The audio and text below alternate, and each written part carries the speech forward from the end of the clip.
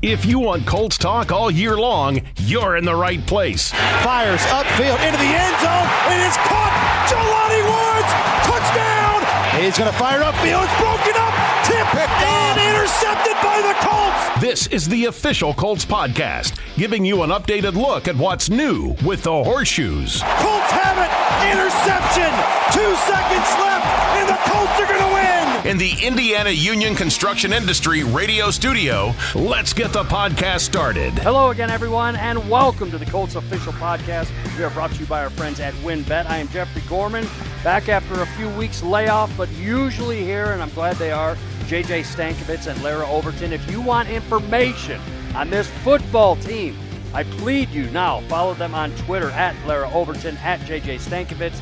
They have the ins and outs of what this football team is doing in this training camp. But I just got a blanket statement I just want to start with, guys. You're back. Yeah, I am back, and I feel good about this. But you seem rejuvenated. A little bit, a little fresh. You know, I got a little pop in my step. But I'm just going to say the blanket statement is I love to talk about what's going on in Colts camp, about some things, and others. I just don't think it's even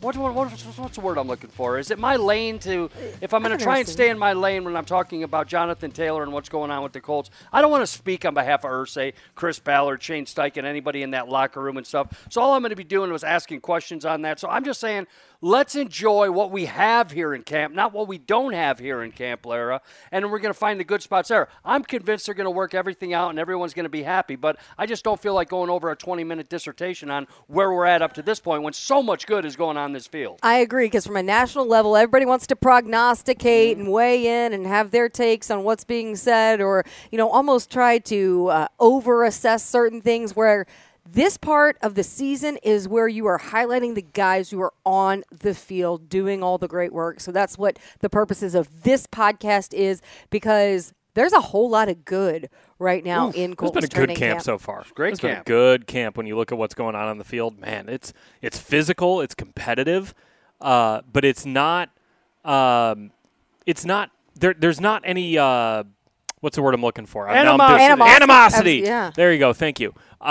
There's not animosity. Like Gardner Minshew, slices and dices the defense today, and no one's, slumping their shoulders or yelling, Gardner's going and Anthony Richardson's the first guy to give him a high five. Like, it's a fun vibe out here that the Colts have so far. And you mentioned Minshew, and he is, kind of the leader in the clubhouse when it comes to setting the tone. Obviously, running the OTA sessions the way he did, now coming out here to a place he's unfamiliar with, but he knows training camp. So we're going to get into the quarterbacks. Trust me on this one. Also coming up on today's show, we're going to get you up to speed on the Colts after these 5 training camp practices. Don't forget, we had a night practice that was full of energy, and got another one coming up on Saturday at 6 to 8 up here at Grand Park. We're couple of full days in pads. Sure. First day in pads today. Today, the boys are back for real. We're also going to take a look at the offense with Anthony Richardson and the well spoken of earlier, Gardner Minshew, splitting the first team reps. We're also going to talk about how some top position battles are going. I see Michael Strawn out there making some plays. See the rookie Josh Downs out there making some plays. And I bring up Josh Downs because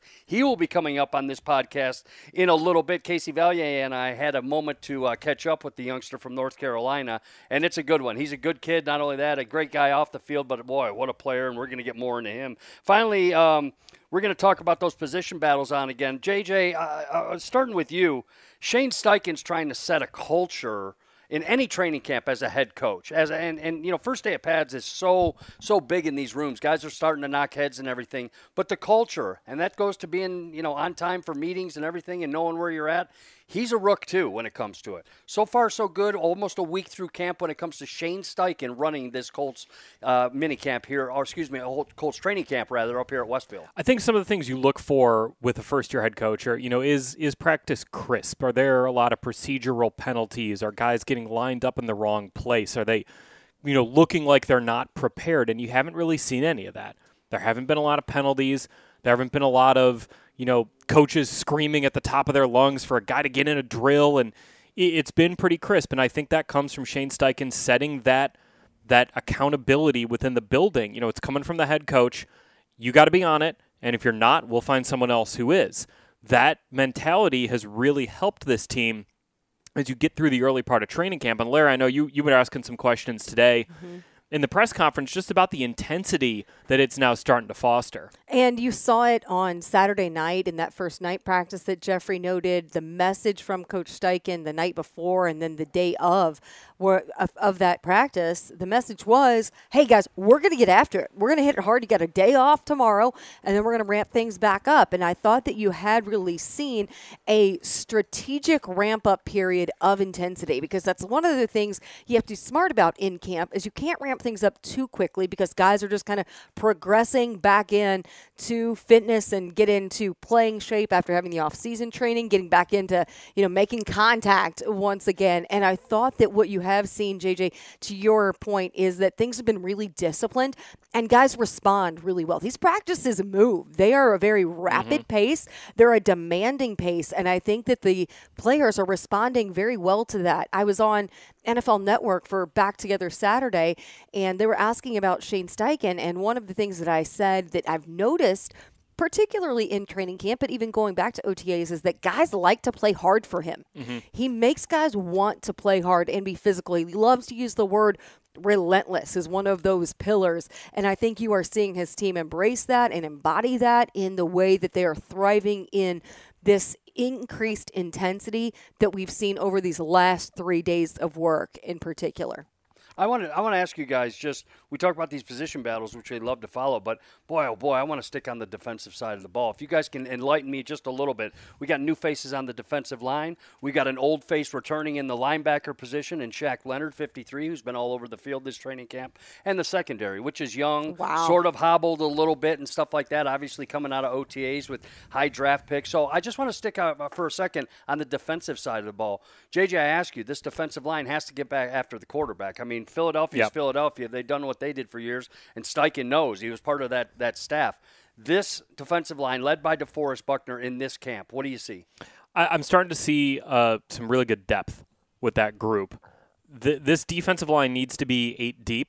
You need to be able to rotate guys in, so when you get to the fourth quarter, you can finish. That was something that this defense did struggle with at times last year, where they weren't able to put games away. You think about the Eagles game where Shane Steichen was the offensive coordinator, and Philly drives down, scores the game-winning touchdown with a couple seconds left on the clock. Getting after the quarterback, and not just the problem last year for the Colts wasn't getting sacks. They were 10th in the NFL in sacks, but the consistent pressure wasn't quite there from the defensive line, and I think you can chalk that up to some depth issues. And you're starting to see now guys like, Adetomiwa Adebawore coming on. Taven Bryan had a pretty impressive – I went over to watch one-on-ones, and he started off with a pretty impressive pass rush.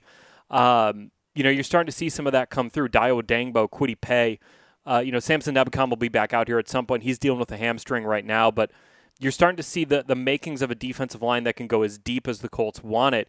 One other quick thing on the D-line today, the last rep of one-on-ones – the whistle blew on the other field. All right, hey, let's get back over here for 11-on-11. There's one more rep left. Grover Stewart just bodies his way in there and goes, I want to go up, because it's Quentin Nelson on the other side. Oh, nice. And that was a physical rep. That was awesome to see. I'm not smart enough to tell you who exactly won it, but it looked like they both won it.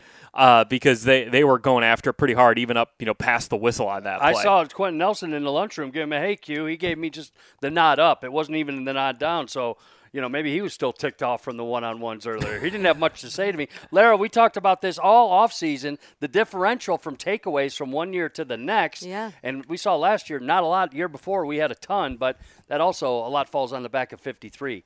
This linebacker core, especially seeing him out there moving around, getting back to what we're used to as far as Shaq Leonard goes. And that's a conversation that I was just listening to from yesterday that Jeffrey, you had, and Matt Taylor had with Shaq Leonard, in which he was very candid about the process, the very diligent routine that it took for him to get back onto the field. Because think about those lingering questions that we had in June after not seeing Shaquille Leonard on the field since November, since that second surgery that he had. And we did not know what to expect when he reported to camp, or how he would look when he got to camp, what type of pitch count he might be on. And, he said in the first day of media availability that he has to be honest and working with the training staff and working with the coaching staff and allow them to say, okay, this is where we are for the day. We're at a good point. And then rather than his trying to plead his case to do more and more and more, he's certainly gained a bit of perspective because he was candid that first day and saying that I probably forced it last year. I forced myself back. And he had an immense amount of pressure externally, but also even more so internally to want to make a contribution to this team. And I think it's been incredibly encouraging. There have been a few days in which they have limited some of Shaq's snaps in the full team period. But overall, for him to be at the level that he is and to see how active he is in practice, I think is incredibly encouraging. Working within this defense, he is a monster in terms of takeaways. He's also just a guy that other teams, that offenses have to account for when he's on the field. So even just the amount of attention that he commands is significant as he is beginning to turn back into, or kind of round back into form that you expect him to play at. Two quick things. This is the most fans have seen from Shaquille Leonard during this part of training camp. How many days? Well, I don't know how many days. It's like a year and a half. No, it's longer than that. 2019, because remember, 2020, well, it was a COVID year. No one could show up to camp. 2021, he didn't participate until about midway through camp. 22, he was on PUP. And now 23. This is the first time he's been out there in the first week of training camp. Probably 2020, but it's been a while. And then on top of what, Larra, you were saying about him testing the offense, I asked Gardner Minshew last week, like, okay, you've gone against him in games. Like, what challenge does he present you? And it's just like Gardner said, like, he's always there. Like, he's always in the right place, and he will deceive you into throwing him the ball. And Gardner's like, there's no better practice for a quarterback than going up against 53 when he's out there. So for Gardner Minshew, for Anthony Richardson, even if it's 7-on-7 and Shaq isn't quite ready to be out there in 11-on-11, that's a really good benefit for these guys as Gardner's, getting used to his teammates and as Anthony's learning this offense in the NFL. And conversely, with the Colts defense, one of the things we heard Kwity Paye talk about in terms of going up against Anthony Richardson was how demoralizing it is as a defense to try to wrap a guy like that up who has that degree of mobility. So you think about how great of a test this has been for that defensive front as we emphasize the need to disrupt the quarterback and improve upon the sack numbers and the takeaways. This is the absolute best test of where that group is right now, to have the type of competition that we're seeing. And then you look ahead to when you bring in Chicago and you have Justin Fields in here. Man, you feel that they should be well anticipating what Justin Fields is going to do because you have that type of mobility and dual threat capacity with an Anthony Richardson and a Gardner Minshew. Really. And by the way, Anthony Richardson told us today he's been oscillating between about 248, 252 pounds. He's still moving like he's 240 out there. So you talk about not being able to bring a guy down. Like just that ability to, a defensive tackle gets his paw on you in the pocket and you don't just immediately go down. That counts for something. Yeah. When you're trying to navigate pockets as a rookie, and I feel like I see it from Joe Burrow a lot, where Burrow, he's like 230, and a defensive end or a tackle will get his hand on Burrow's leg, and Burrow just glides off him. Wow. Like if Anthony Richardson can be able to do that and be that kind of presence in the pocket, where even if you get to him, even if you get a hand on him, you have to do a lot more to bring him down.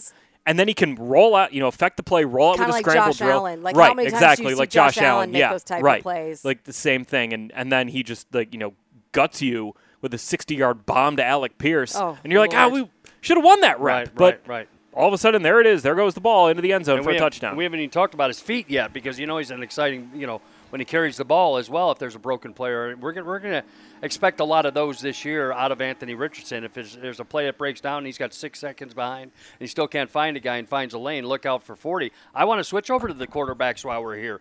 Is there anything that you guys, Larra, I'll start with you. Is there anything based on what you've seen up to this point that there's a direction for this quarterback battle? And we haven't even started at Buffalo yet, the first preseason game. I know it's the first week, but how's this thing ironing out as far as playing time in the preseason and more importantly, September 10th?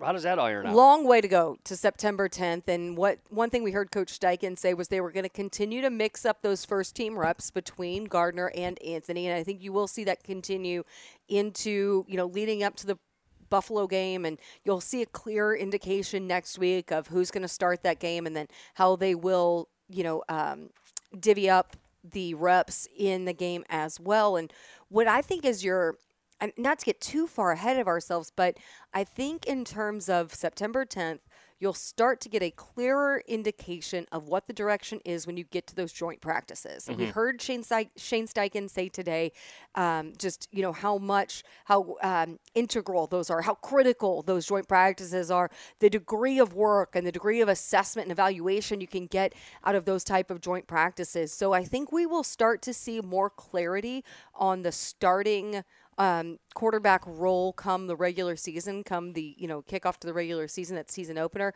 when we get to that point. But right now, I think the good thing is you've got a good problem on your hand in the sense that both of these quarterbacks, and then plus you have Sam Ehlinger as well, but both Anthony Richardson and Gardner Minshew have shown the ability to be the leader, to command this offense, to be that starter. So now it's up to, Coach Steichen and Jim Bob Cooter to decide who it's going to be when you do start to game plan for these 3 preseason games. Realistically, I think it's probably more so 2 preseason games. That third preseason game will look a little bit different because you're on a short week in Philadelphia coming off of the joint practice. So I think that Buffalo and Chicago, those 2 weeks are going to be more so telling. JJ, can I ask you, is it too early to say, hey, how does this guy's looking at defenses? How about the windows that he has to throw in, which were larger in college? Now they're smaller. When to tuck the ball, when to run. Have you gotten any semblance of that from him, or is it just too early after 5 practices? So here's one thing I've liked from Anthony Richardson in the 2 red zone drills that they've done.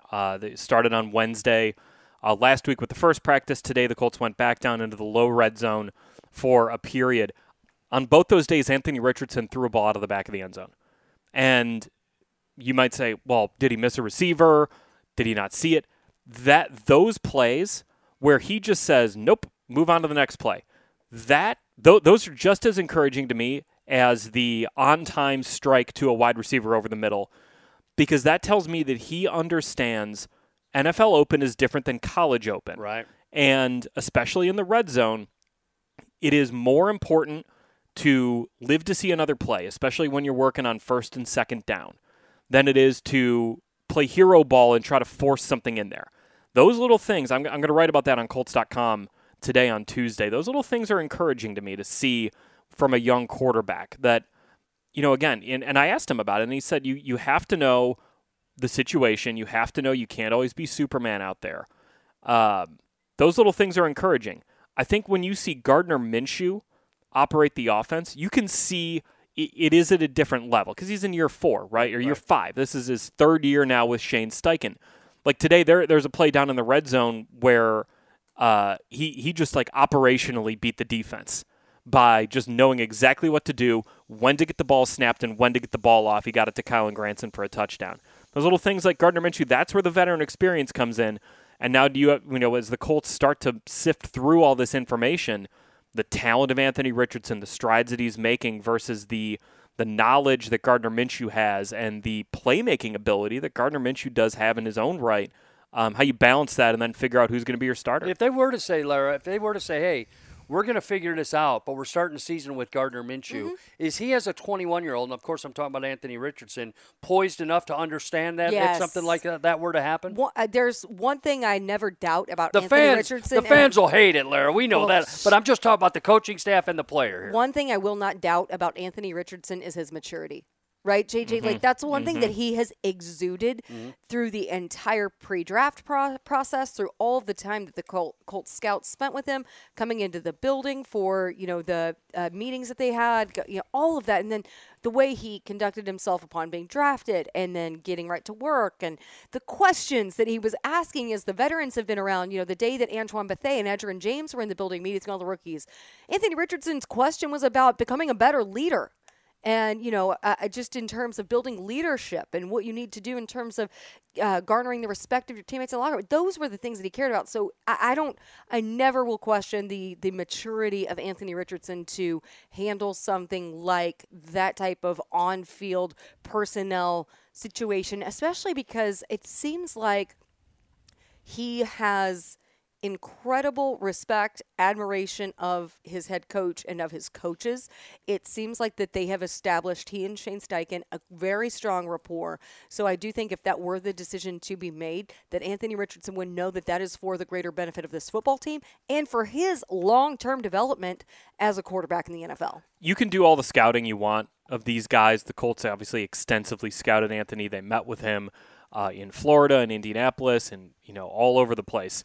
You don't really know until you get him in the building, right? You don't really know until he's out on the field here and how he interacts with teammates. And nothing that he has done has shown itself to say that the moment is too big for him, that the responsibility is too big for him, that the mental load of being a top 5 picked quarterback is too big for him. He seems so eminently coachable out there. You going back to the thing about asking questions, and like Cam Turner is talking about how he's just constantly texting him and, what about this? What about that? Like, and Cam Turner, like, that fires him up. Like, he's doing the same to Shane Steichen. Like, he wants to learn. And, some quarterbacks who go through the typical development, right, of like, you're going to these Elite 11 camps and you're trained since the age of 5 to be an NFL quarterback. Anthony didn't have that. I mean, he was going to high school to train to be a firefighter. Right. And, all of a sudden he develops into a very good quarterback prospect, 4-star recruit, all that. But his development has not been the traditional quarterback development. And I think that benefits him because of his personality, where he wants to learn. He's not set in any way, but he also knows how much he needs to learn. He's not coming in saying, I got all the answers. I did things this way, so I want to do it that way. He's coming in and saying, just like, hey, teach me, because I want to be great, and I think you guys are the right people to make me great. Also, who's the first person when Gardner Minshew makes a great play or completes an incredible pass to celebrate him? Anthony Richardson, and vice versa. Like, I think he has an immense respect of Gardner and also knows that Gardner's only going to make him better. They have that, that mutual respect of one another. Also, going back to your point about Anthony Richardson training to be a firefighter when he was in high school, the program that he went through. If I'm in a burning building and that guy shows up, I'm like, I'm good. Like, we're how good. How many bodies can he like toss on a shoulder and haul down a stairwell? You know what I mean? Like, so you're good. I think of the Simpsons bit where Jose Canseco can't play softball because he's constantly running into the burning house and he's carrying out the washing machine and the dishwasher and all that. Like, I think, Anthony, your house is on fire. He's not going to save you and your dog. He's also going to save your appliances and your TV. The car on his and back. The car on it. Yeah, he's got the car. He's pulling out. Yeah, you're going to be fine. The best is yet to come at that position. I promise you that one. JJ Stankevitz, at JJ Stankevitz on Twitter. Larra Overton, at Larra Overton. My name's Gorman. I want to bounce around camp a little bit. I love the position battles. LO, I'm starting with you because you get lost in the forest of redwoods called the tight end group right now. I mean, those are some big gentlemen out there. Will Mallory's back there? There it is, like, a fresh he came face. Off pup. I know that IU connection was going to come out here, so I'm saying talk a little bit to us about the battles that are going on for playing time with this talented group. And now you have Jelani Woods, who's battling a little bit of a hamstring issue, so he's had some time limited of late. A few different things of note. Man, Kylan Granson has continued to do what we saw in OTAs and minicamp. JJ, what was Gardner Minshew's description? Shifty? Quote, Kylan's got juice. He can get open. He's got a little shake. And as Gardner said that, he kind of shimmied his shoulders, too. He's got a little shake. He's fast. He's smart. He knows how to run routes. He knows how to win. He's a great guy to throw to. Which, of course, Kylan jokingly is like the little shrubbery among those redwoods, but like he's different than what you're getting from those larger guys like the Jelani Woods and Mo Alley Cox and Drew Ogletree. So you're excited too by Drew Ogletree being back out here. One of the hands down the easiest guys on this roster to root for after what he went through. He was last year's camp standout, played one preseason game in Buffalo before tearing the ACL in the joint practices against the Lions. He's back. I mean, and then Will, obviously the rookie in there. It's crazy, just the amount of competition you're getting out of one position group. It's going to be really, really interesting because you're going to have guys that bring different skill sets into those positions, into that position itself. And I think that you're going to see a lot. You'll see a lot of work from that group when you do get into the preseason. And what's exciting about that is from a game plan standpoint for Jim Bob Cooter and Shane Steichen, man, there's so many different ways we can utilize these guys. We have a lot of different weapons that we can work with, especially in complement to these quarterbacks that we have. So, I mean, man, when we get to the preseason, I think this is time for all of those guys to really shine and show what they're able to bring. Did you catch what Jim Bob Cooter mentioned last week? He's sort of like, when you think about your 5 going out on routes on a play, your 5 players, it's kind of like a basketball team. Mm-hmm. You know, you need to have a variation of body types so you're not just doing all the same thing. And you think about the variations the Colts can have between the wide receivers, the tight ends, and the running backs. You got a pretty decent basketball team out there. Yeah, no kidding. You know, I mean, obviously you got Mo Cox. We don't have to go through that again. Did you know he played basketball? Oh, for Shaka Smart. Yeah. How about that? Never covered that one before. But you know, just the Alec Pearson. Mo's like your power forward. Yeah, and, Granson's maybe your shooting guard. Right, but or Granson could be your, Michael Pittman could be your small forward. Yeah. Granson could be your shooting guard, but you got to get Alec Pearson there somehow. I mean, I love it. Josh Downs is or Isaiah McKenzie is a point guard. Yeah, I love it because I sit in this lane and I just go, I'm safe and sound right here. Larra, I'll start with you. How many tight ends are making this roster this year? Oh, 3? I think 4. 4? You going 4? Okay. It could be 5. Wow. It could totally be 5. Really? You could totally make it work. 3, 4, or 5. Don't be surprised. Once you get down into probably beyond the 3. Yep. You're looking at those guys are now competing with the wide receivers, with the running backs. For specials and stuff? Yeah, do you keep 3 quarterbacks because of the new quarterback rule that's in place with the emergency quarterback? You can, have them on your roster, not, I forget exactly how that rule goes, but essentially you can keep 3 quarterbacks and not have to worry about the roster spot. Right, essentially, on game day. Excellent. So, how does that shake out? How does running back shake out with now Zach Moss being out for 6 weeks? Shane Steichen said today he could still be in play for the season opener. Season opener is in 5 weeks and 5 days from now. So, the Colts are not ruling him out there, but he obviously won't be out on the field for a little bit. But, Deion Jackson, actually, I feel like people underestimate how much experience he has. And, he has his 3rd year. Exactly. And, think about it. This is a guy who had the scepter from Good Morning Football. He got the angry run scepter. That's right. He's been a big playmaker. Evan Hull, I think, has been one of the impressive rookies of this training camp, too, with his versatility coming out of the backfield. Yeah, so you're looking at, as you're starting to figure out roster spots, which, by the way, that's in 4 weeks. Like, it's actually going to come up quick. I'm not saying that to be like, it's far off. That's going to happen fast. That will be here before you know it. And, you're going to figure out now who are going to be special teams contributors. That tight end room, you're going to have some guys who can contribute on teams. We've seen Kylan Granson do that. I think Drew Ogletree might have been on track to do that last year, too.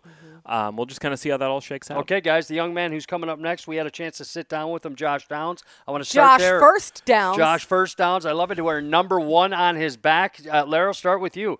The battle. We've got a veteran, a guy who's done it well in Buffalo, and Isaiah McKenzie, and now this rookie everything, this quick twitch, this streamlined runner, this incredibly successful ACC talent called Josh Downs, who a lot of people are saying was a steal at 79 overall. How does that position battle wear out over the next month? And time will tell. And Isaiah McKenzie is a consummate professional. He's been incredible to work with, just to kind of watch in terms of how he conducts himself on the field, in the meeting rooms, all of that. He also brings a really exciting element to the return game as well. He could be a factor right there. I think that, do you think that there's JJ space for both these guys? Yeah, they're I think two so. different players. I really do. Yeah. I do think that, but I think that there are similarities. I think that you can use them in similar capacities. I get that, but I do think that you knew what your plan was going into the draft when you made a commitment to Isaiah McKenzie and then drafted Josh Downs. There's an intention behind having both of these guys within this offense. And even just seeing them out here, the way that they're being used is different.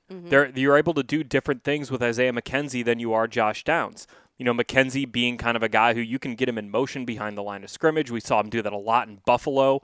That's not anything new about his game. Josh Downs, a guy who, is so good at getting open and just finding space, really good on option routes, that type of stuff. But McKenzie's also a guy who you just get the ball in his hands, he can make something happen. So I think there's absolutely space for both those guys because, yes, they're both slot receivers. Yes, they're both 5'8", 5'9", But you can do different things with them that I think benefit the offense. I can't wait to watch what those guys do. And I'm not talking about the battle, just how they can both, like you guys said, individually They're help playmakers. this offense. Yeah. All right, say no more. Earlier, he was walking off the practice field. Casey Valier and myself had a chance to sit down. Here's the rookie out of North Carolina, Josh Downs. Casey Valier, I'm so happy. I'm excited. We're talking to this young man. Should have went higher than where he did in the draft, and a special player. And if you don't believe me, you're going to find out this year, Colts fans. I'm talking about number one in your hearts, number one on the roster, Josh Downs from North Carolina. So far, so good. And the thing I like about you is I followed your career. I got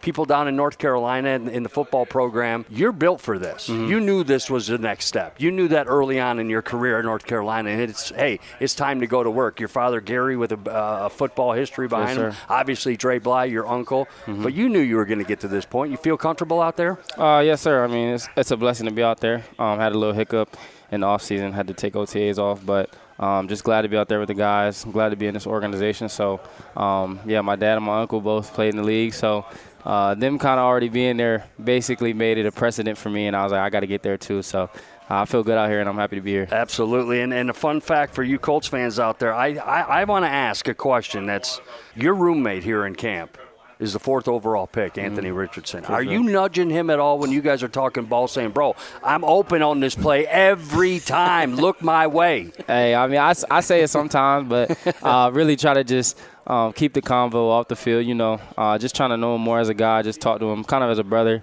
Get to know each other more. So, I mean, we still in those stages because we both got drafted about 2 months ago. So, still getting to know him each and every day. We're getting closer. So, I appreciate him being my roommate because he's probably going to be my quarterback. And, yes, it's been good so far.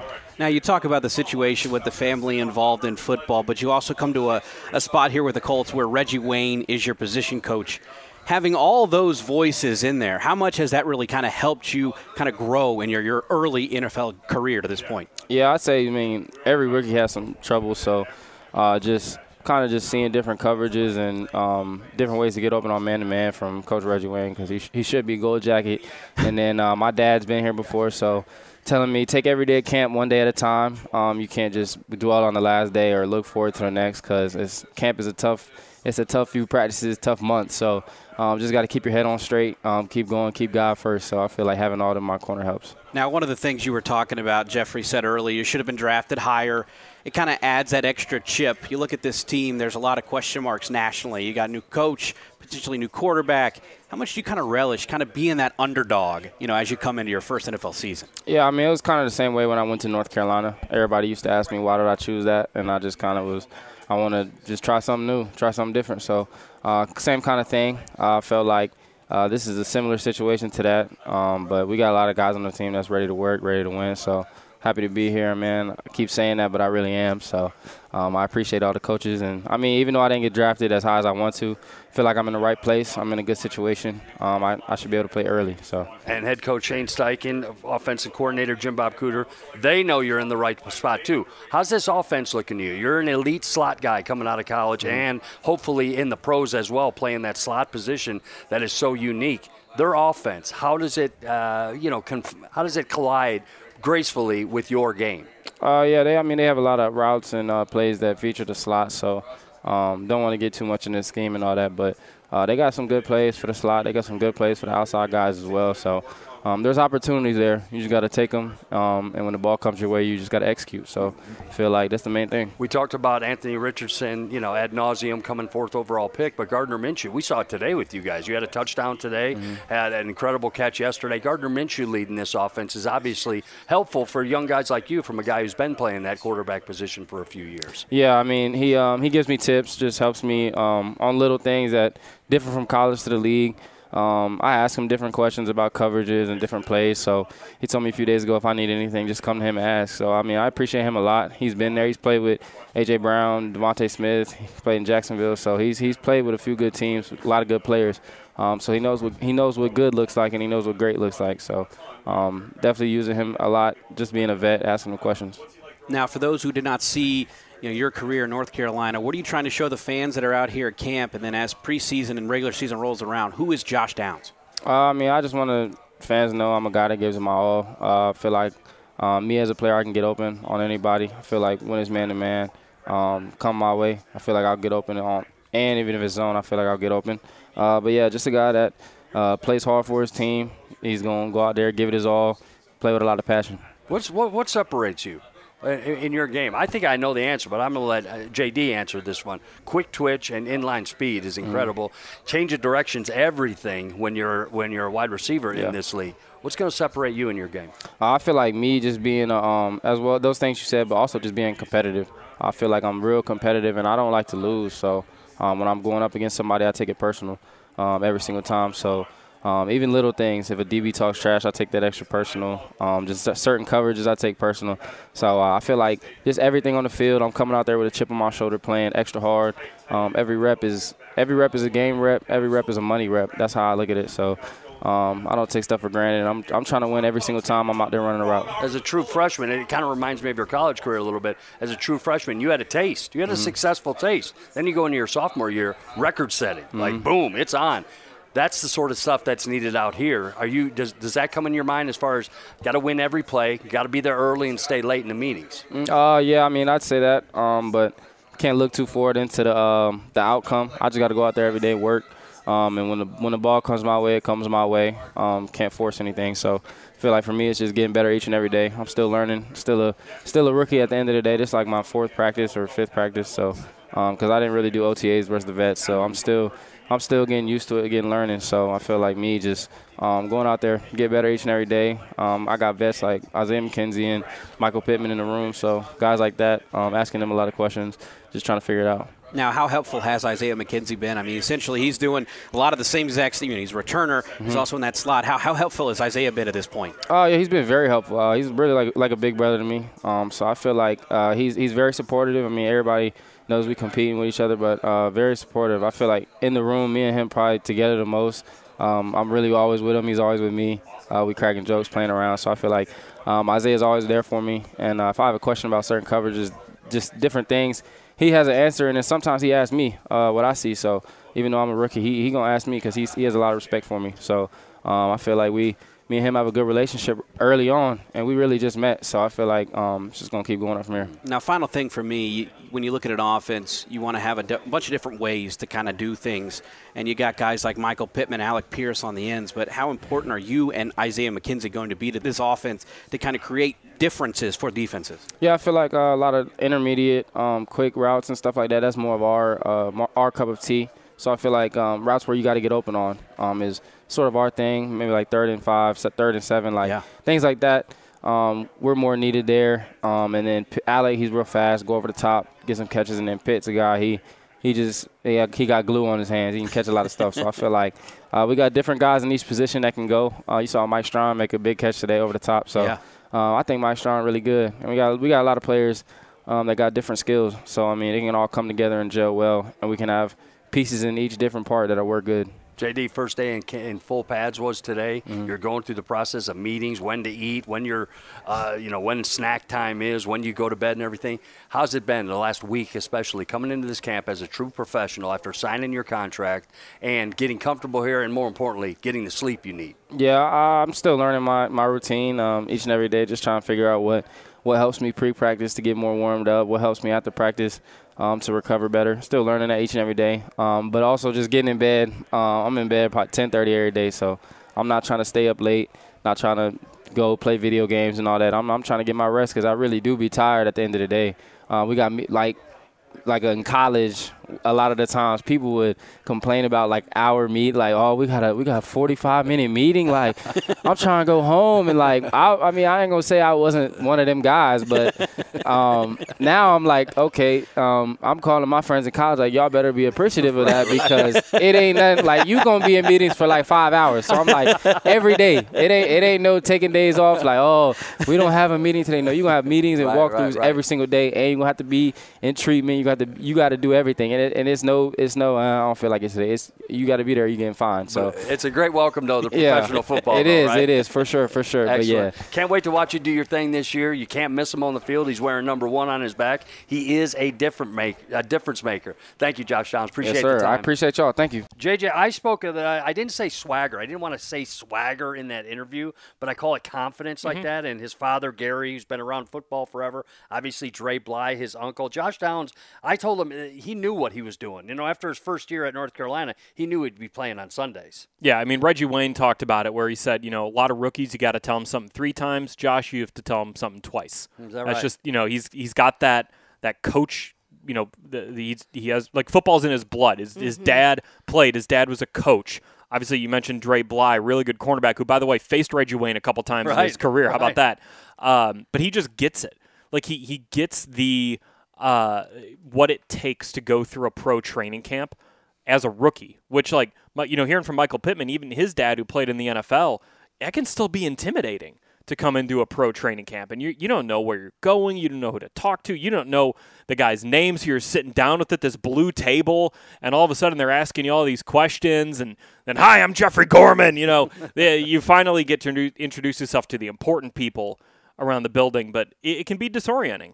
To be a rookie, but it seems like he's handled that mental load of it pretty well. Certainly has. Larry, I know you're a big fan of him, and we got more to come from number 1. I love that he, you have to have a little something in you if you say, yeah, I'll take that number 1 jersey. Sure. That's right? Absolutely. And I've been excited just how quick of an impact he's been able to make because he obviously had that procedure in the spring that limited his ability in OTAs and in minicamp. So to see how quickly he's jumped into the fold and took a significant number of reps, especially today. Very few plays in which he was off the field when we got to team today. Don't forget, fans, coming up this week on the Colts Audio Network Radio, Colts camp updates with Matt Taylor and J.J. Stankevitz coming up on Thursday, Saturday, and Sunday. We'll also have chats this week with Kylan Granson, Dallas Flowers, and Will Fries. Inside Football with Coach Rick Venturi returns this week on Wednesday with Rick's take on Colts training camp so far. Wednesday and Thursday of this week, we're going to have the Colts Daily Updates giving you the latest on the team on 93.5 and 107.5, The Fan, starting at 6 p.m. And on Friday, Colts Happy Hour with JMV gets you up to speed on Colts camp with interviews with Shane Steichen and the Colts, starting at 6 p.m. on 93.5 and 107.5 The Fan. Now, it's a segment that I just came up with in my head. I know you guys love this. Oh my God. We're winding down the show, but it's called Who's Gonna Surprise You? And I'm going to give two positions. JJ, I'm going to start with you. You give me one. Larry, you give me one. We'll go back. Who's going to surprise you this year on the offensive line?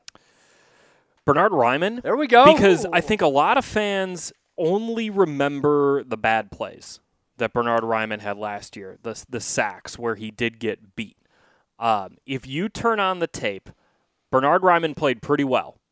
He had some plays where he got beat. He absolutely did, and those led to sacks, especially late in games.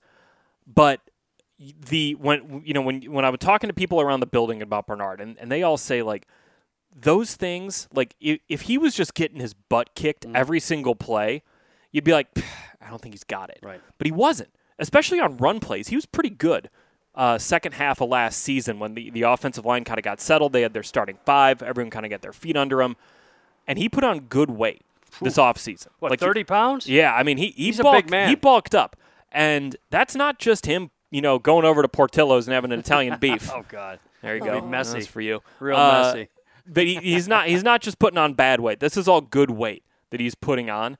And the play strength that I think he will be at this year compared to last year will kind of be night and day.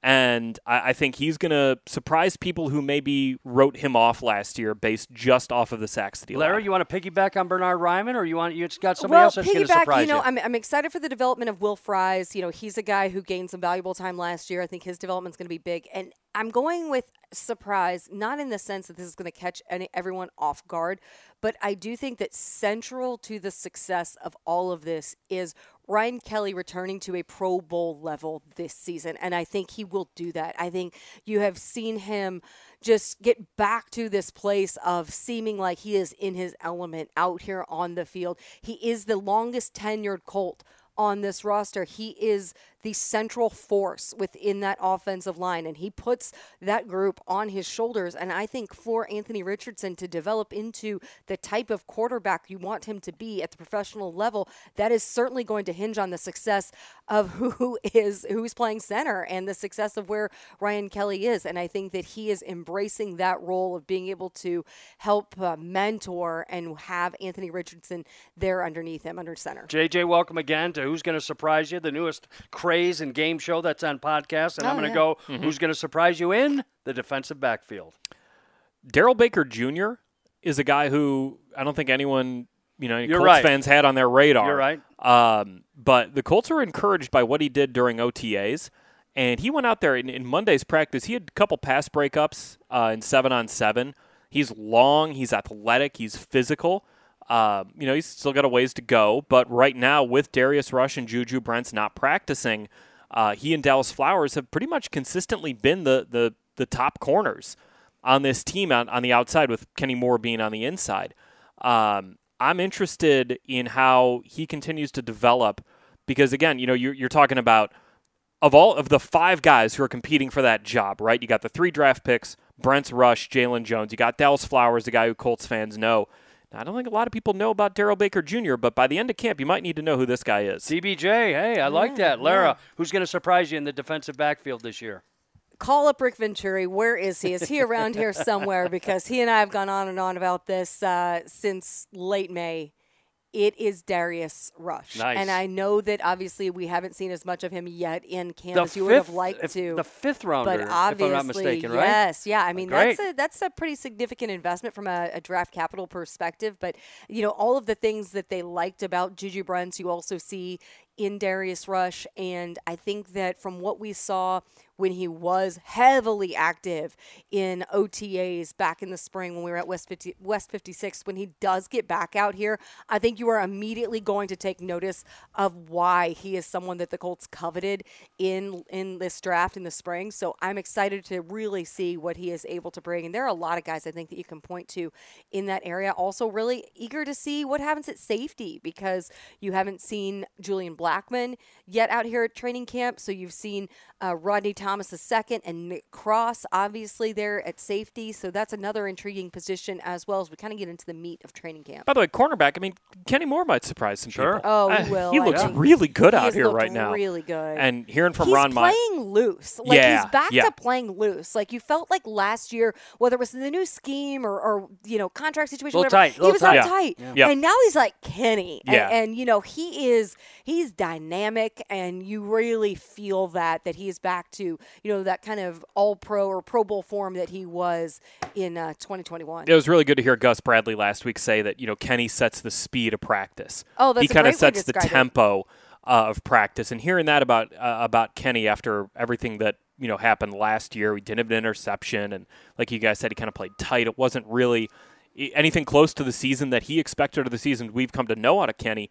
Hearing that, I was like, okay, I think we're back on the right track, and it's only been confirmed over the first week of practice. This is the Colts official podcast brought to you by our friends at WynnBET. If you want to know about this football team, just shy of being in the huddle and just shy of being in the defensive and offensive and special team meeting rooms, these are the 2 that you need to follow on Colts.com, as well as a lot of other avenues, especially I love you guys on Twitter at JJ Is that Stankevitz. still what it's called? Or that's right, on X. Yeah, on the X-Files, whatever we call it. Yeah. You know where it is. You can find them at Larra Overton, at JJ Stankevitz. I always like to end on a personal note, and I mean that in the best regard. Larra, you're kind of a freak show when it comes to your, I don't think can be beaten streak of running 1 mile, at least 1 mile a day. How many days in a row have you got now at that? Listen to me, Colts fans, really quick. She runs at least 1 mile a day. That is Sunday through Sunday for how many days now or / years? 1,369 days. 1,369 days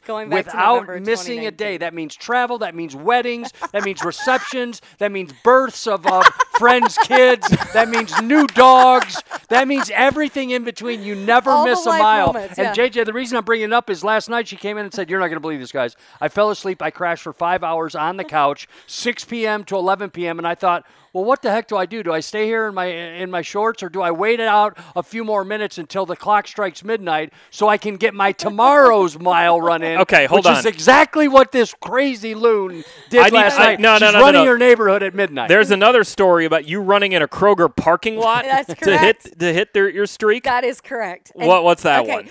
First of all, shout out to my incredibly supportive husband who Tucker. makes sure. Yeah, so the story that JJ's referring to, last Monday we got into a travel debacle, as I know so many people are familiar with right now because of the airline chaos and everything. Our flight from Toronto got canceled, and I was trying to find a way back because I'm like, we got report day. I got to be back in Indianapolis for Tuesday morning, right? Because we're riding in with 3 of the players on report day. Right. We had a ton of things. So we booked a flight that went from Toronto to Cincinnati, rented a car in Cincy, and then drove to Indianapolis and got our car at the Indianapolis airport. So in all of this, our flight was initially supposed to leave at like 2 o'clock out of Toronto. So I thought, I'll have plenty of time. Well, then the flight was canceled in the morning, so I spent most of the day trying to just get on a flight. And now we're like, we got to get to the airport. So he's like, what's your plan? I was like, we'll be home in plenty of time. We'll get it done. Flight got delayed, this and that. So we're driving home. And we're starting to see the time on the clock. Dan's starting to get hungry. It's about 11:30, and he's like, what are you going to do? I was like, well, wherever you stop to eat, I'll just run. He goes, are you going to run what you're in? And I was like, yeah, I'll figure it out. Like, So yeah, surely enough, there's because Kroger parking lots are pretty well lit. Yeah. Shout out to the Kroger parking lot in Batesville, Indiana. Kept the streak going. Ended it at like 11:59. Yeah, so I've cut it close, guys. What I have learned is I got to start knocking it out at the beginning of the day, because when I procrastinate, I get all too close to snapping the streak. So that's the lesson to be learned. A talented, beautiful person, but also crazy as a loon. That's our very own Larra Overton. Hey, guys, one quick thing. Please give it. Well, we always give shout outs to people who always stop us that are listening to the podcast. Yesterday was a career highlight moment. I tweeted about it, or I X'd it. Is that what you do now on this thing? I don't know. What is that, JJ? You X-file it? You gave it. X going to give it to you. There we go. Yeah. But I got stopped. There was a family over here, and I heard my name, and I turned around, and there was a little girl who asked me to sign her football. And I said, are you sure you want me to sign your football? She's like, yes, please. And there were players signing, and she asked me to sign it, and it truly was just like such a heartwarming moment. Eleanor, thank you so much. You truly made my day. So special. Good luck in your upcoming cross-country season. You're amazing. I hope to see you back here at training camp, because that was such an awesome moment. Way to go, girl. Keep running. Larra Overton's fans are everywhere. And by the way, nice job with Pro Football Focus earlier today. Thank you so much, you can my find friend. that on their site, however it is that Larra sat down with them. And JJ, I know you have multiple times in the past. Guys, you're the best in the business. I'm going to cut out of here now, because we got a lot more a lot more practices at camp to talk about and whatnot. Plus, right around the corner, we'll all be up in Buffalo doing it for sort of real. So, hey, this week between now and the first week of January. This is one of 3 weeks between now and the first week of January where there is not a Colts game. Wow. It's a great stat. He just digs them up. He takes his little shovel and digs up stats like nobody else. JJ Stankevitz. Guys, I could talk all afternoon, but these horseflies are driving me nuts right now. I'm getting bombarded by them up here at Westfield Camp. For JJ Stankevitz, for Larra Overton, I'm Gorman. We are brought to you by our friends at WynnBET. This is the Colts official podcast. Your latest news always available on Colts.com. We'll talk to you next week.